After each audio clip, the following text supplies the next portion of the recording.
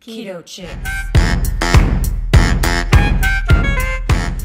Hi everybody, I'm Tina. And I'm Jamie. And we are the KetoChics. So Tina and I have been working on implementing a ketogenic lifestyle into our lives over the past few months.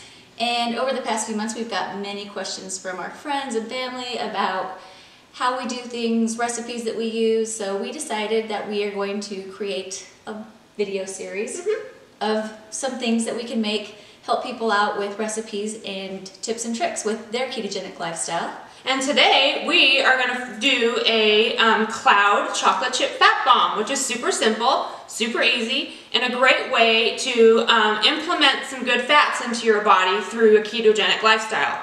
So what we did is we are going to be doubling the recipe today. So we did 2 8-ounce packages of cream cheese. We're going to have 6 tablespoons of swerve, which is the sugar substitute that we use.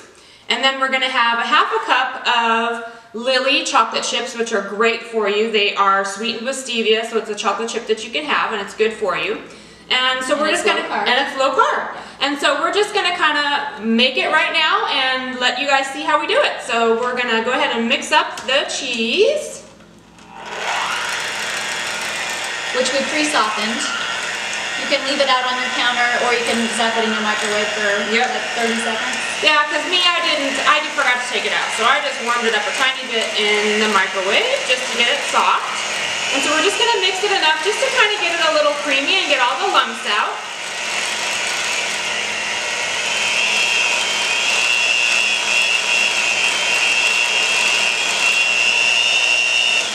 And now we're going to go ahead and add in our cheese, or our sugar. Substitute. 6 tablespoons. And it's sometimes hard, like for us in Vegas, I don't know about anybody else anywhere else, but the swerve sugar I find very hard to find in local stores. So I go on Amazon and I purchase it and I buy it in bulk so that I always have it. And it's a great substitute. It's one of my favorite because it doesn't have kind of like a crazy aftertaste like some of them do. Now we're going to mix that up in here.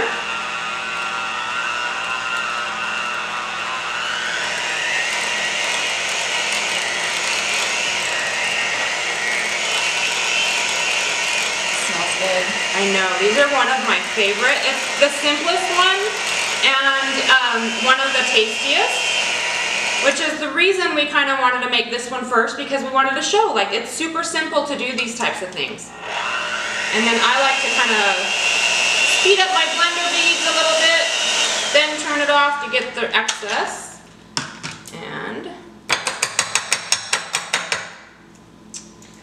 And there we go. And now we're going to add in our chocolate chips and just kind of fold them in there.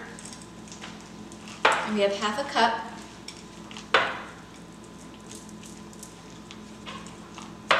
Super creamy. These are the yummiest. And you can also, like I've even added the different, what's it called? You know, like vanilla. Flavorings. I've added vanilla before. I've added butterscotch. I've added caramel. So there's different ways you can even make them taste differently, but plain, they are amazing. So we just kind of fold it in our chips and we are ready to scoop them out. We have that, we have just a cookie sheet and we've lined it with some parchment paper. So just a melon baller. Yep. Makes it easy to come in and out. Just, that's all you do. Scoop it, put it on the parchment paper. You guys are gonna love these. They're so yummy. And then after you get them all on the parchment paper, you put them in the freezer for 30 minutes, and then you store them in the refrigerator. And then just pop one every now and then when you feel like you want a little snack.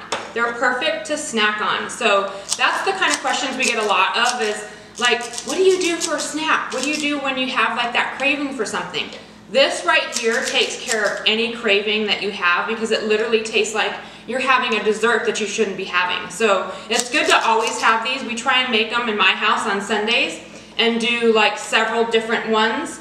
And then we stick them in the freezer and they are kept for the whole week, and we kind of just cycle through what I've made on that Sunday, and they're great to have. So keep them on tap, and you guys will be loving them just as much as we do.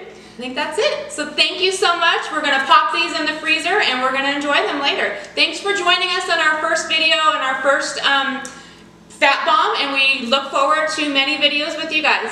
Feel free to ask any questions, and if you have any requests for any recipes that you'd like us to do, we're available. We'd love to do all of them. We'd answer all your questions. Thanks for joining us, the Keto Chicks. Talk to you soon. Bye.